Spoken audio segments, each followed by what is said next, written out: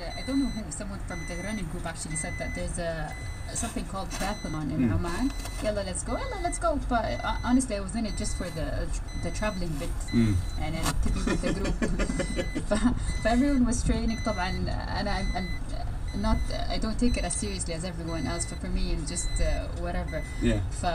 I did my runs. I did some random cycling here and there, and the swimming was mostly just. I hope I don't drown when I get there. That's a big part of the swim. You want to get through those swim parts so you can actually run and cycle. Yeah, that was the first one. Was there any like a highlight for you? Was it an easy race? Did you find it quite easy? Any moments that kind of stick out? It wasn't easy, but it also wasn't hard. And I went in knowing that I'm just in it for the fun. It was a mountainous terrain, which for me I love. It makes it more fun.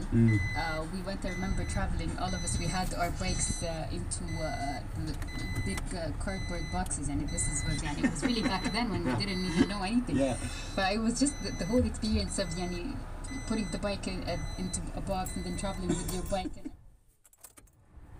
bikes and big boxes and putting it back together. It was a fun experience. Sounds amazing. Yeah, it was.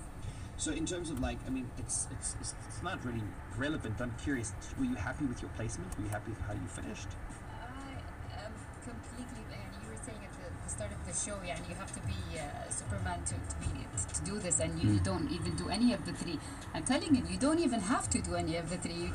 I go just for the fun of it. I don't care about placement. I don't care about time. I never know my time.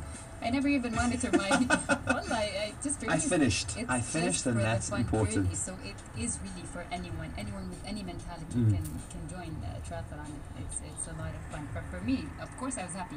What did I place? I have no idea. What was my time? I have absolutely no idea. But the entire experience is just so nice that doesn't even matter. You finished, you get a medal. That's awesome. Yeah. I know for you, your first race was in 2019. How was it? Where was it? And what kind of stuck out